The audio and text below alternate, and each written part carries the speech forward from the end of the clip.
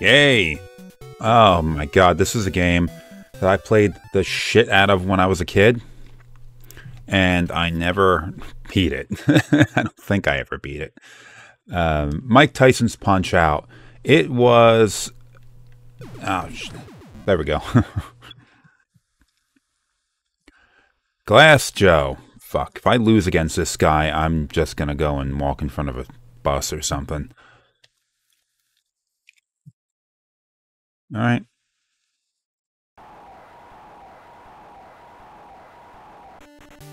So I'd say this game was probably really popular on account of, like, not just Mike Tyson being a part of it, but also the graphics are pretty significant in the fact that you didn't really see it at the time, but the sprites are massive. I mean, it's because they took a bunch of regular sprites and then they just, like, tiled them together in order to make, like, Glass Joe here.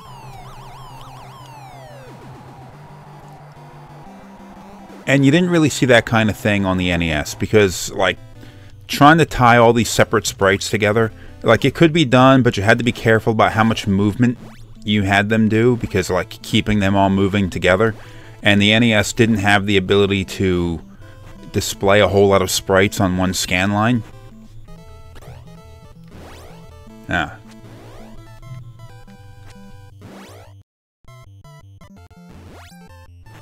Oh, okay, I lost my, somehow I lost my special.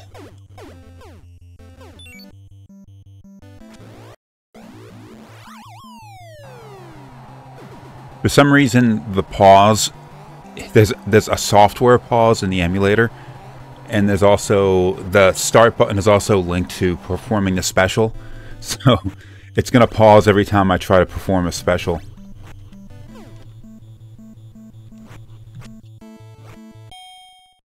Oh, okay. Got out of round one.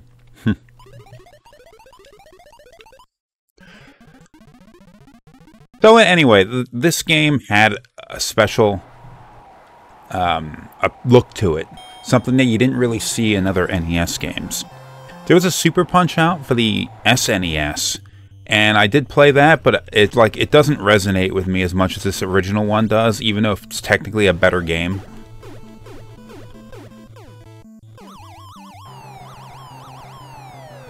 This was a fairly late NES game too, I think. I ended up picking this up. I'd played it before, but I ended up not actually getting the game until, like, at pretty much, I was pretty much already done with the NES. I'd gotten an SNES, and even though I'd played this game a number of years earlier, I mean, I can't really tell how much, because, you know, like, your perception of time as a child is a little fucked up. The way he fell. Your perception of time as a kid is a little bit fucked up, so it may have been like a year or two, but it felt like forever. But I know I'd already had an SNES, and this was the last game, other than perhaps Mega Man 6, that I picked up before finally, like, leaving the NES behind completely. Geez, no weight classes here, are there?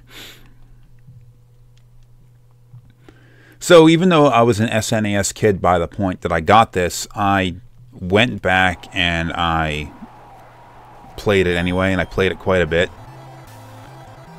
Of course, the NES was not that robust of a system.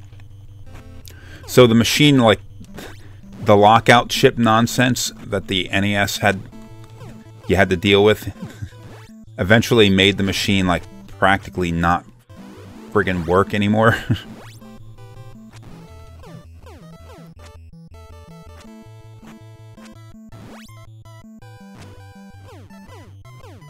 I'm using a DualSense to play this, and it's not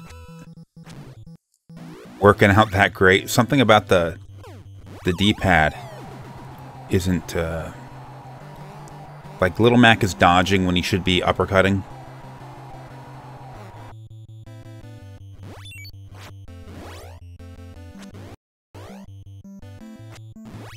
Oh, okay, so if you get hit, you'll lose your star.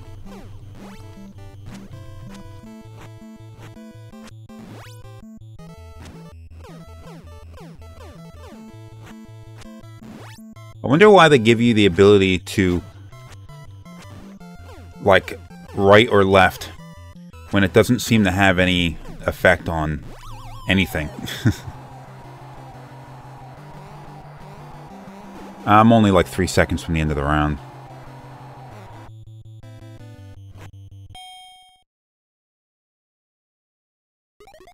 You have to consider me having won that round.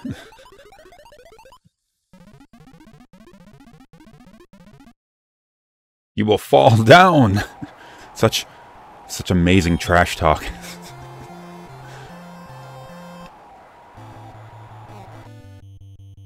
You know, it's possible that we're not looking at, like, tiled sprites. We might be looking at, background layers. Background items being used for the character sprites. Which is why the animation is so... there's so little animation.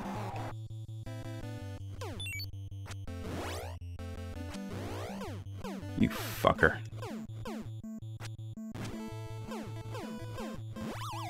There you go. I remember when we got to a new fighter, when we were playing this as kids, we always said that we wanted to see what the bottom of their feet looked like. The bottom of their shoes. And that's so stupid, because they all look the same.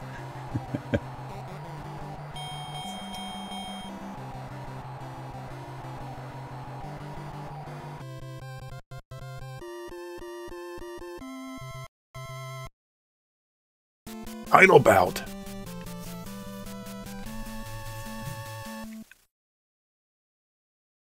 Piston Honda. Alright. 174 pounds against 107 pounds. There are no weight classes.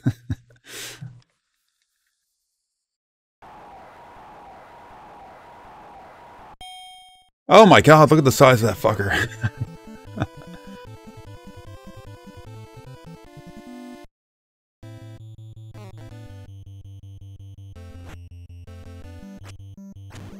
Now, every one of these guys had their own, like, pattern. It was more or less like a puzzle game, trying to figure out what you had to do for each fight.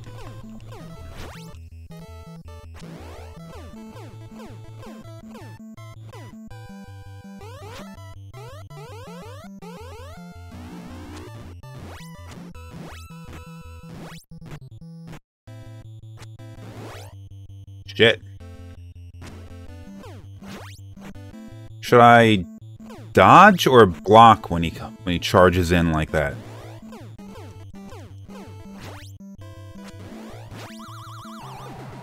See, look, the bottom of his feet. It's just that...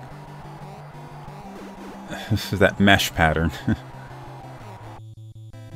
Although his feet are bigger when he's on the ground than when he's standing.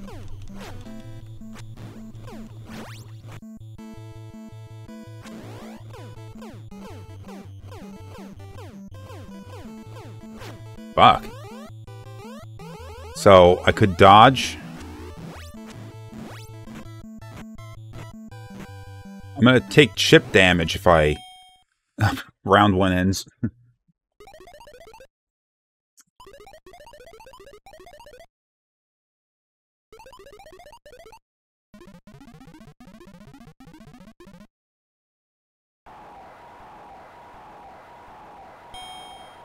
Alright. I don't have much health left.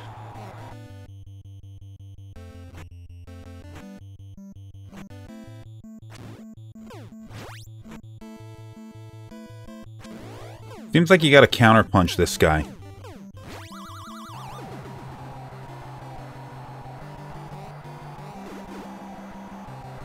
The noises that he makes when he gets up. Ah, fuck. You got me.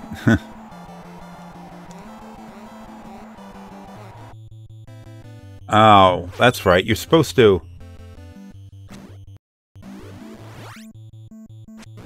You're supposed to wait a few seconds before you get up, because the longer you wait, the more health you recover. I remember that now.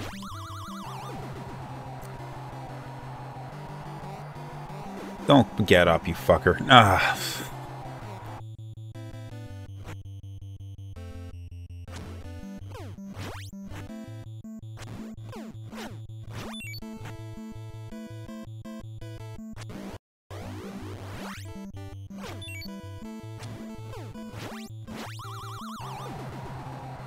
Gotta be a TKO, right? Yeah. Wasn't really keeping track. 3 knockdowns and you get a TKO. 3 knockdowns in 1 round and you get a TKO. We have a new champion!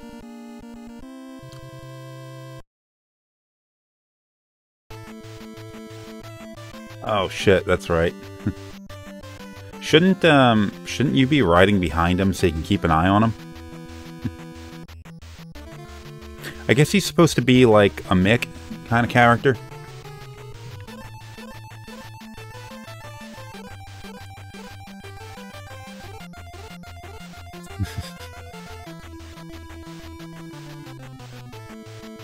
Oh, I'm not writing any of that shit down.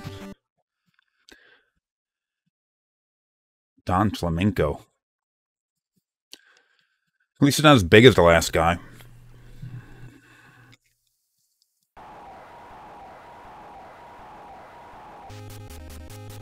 Oh, fuck a Spaniard. He's got a rose in his mouth.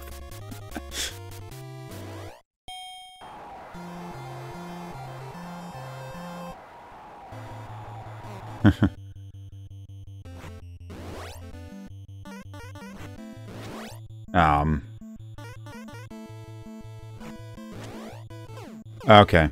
So he does his little thing. You punch him, he counter punches, and then you counter him.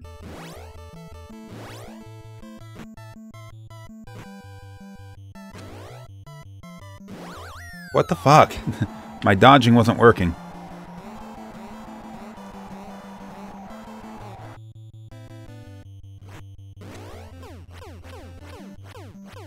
So yeah.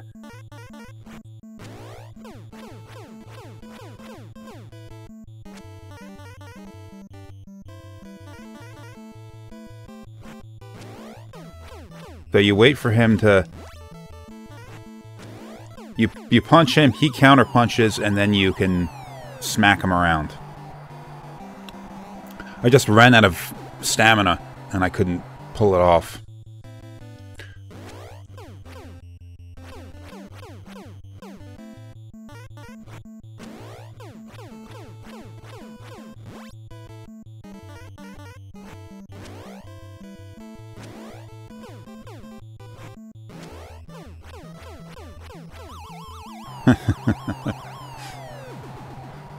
It's a falling sound effect that happens over and over again.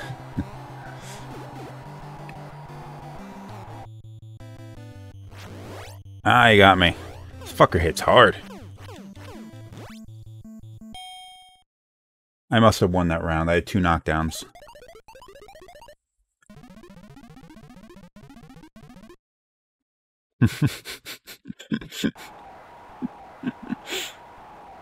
I like your hair. He's wearing a hat. They did another release of this game after a few years. Because, you know, they did that kind of thing back then. They would... I mean, it's not... It sounds a little weird now because of digital distribution. Games can essentially stay on the market indefinitely.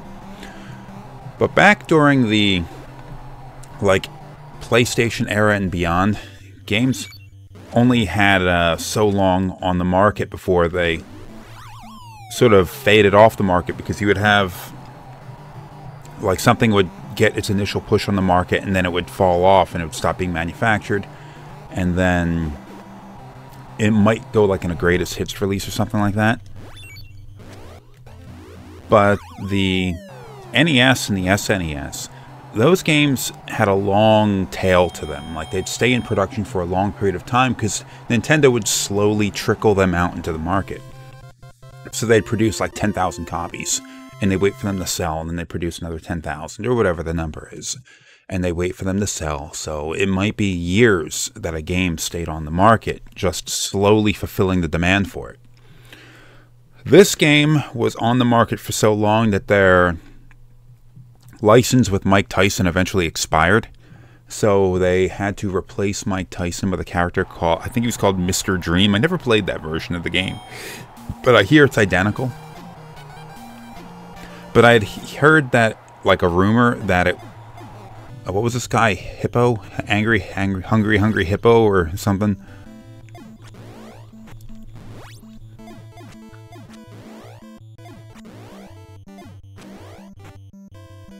Oh, okay, I remember this guy. You can't hit him. He'll tire himself out.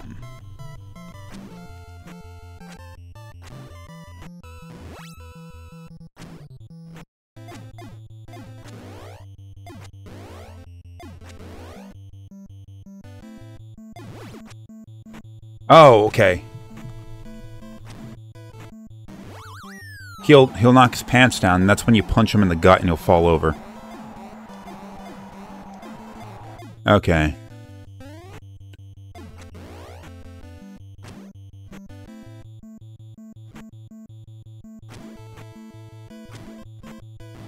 Okay, I haven't quite figured him out yet.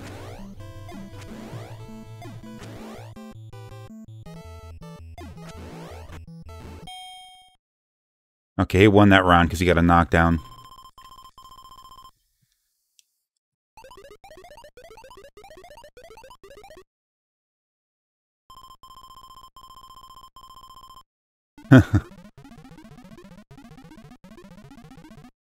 Oh, good. He's a fat guy. That's the joke.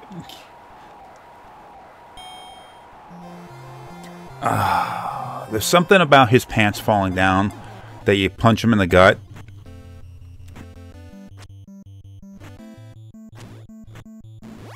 Maybe you punch him when he opens his mouth.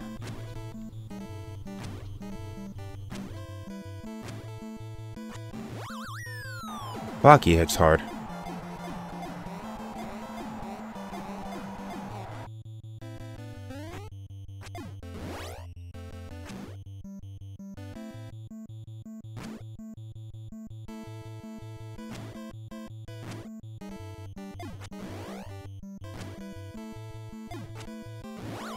Fuck, okay, I swear. I pushed the up button, which should have given me an uppercut, but he dodged.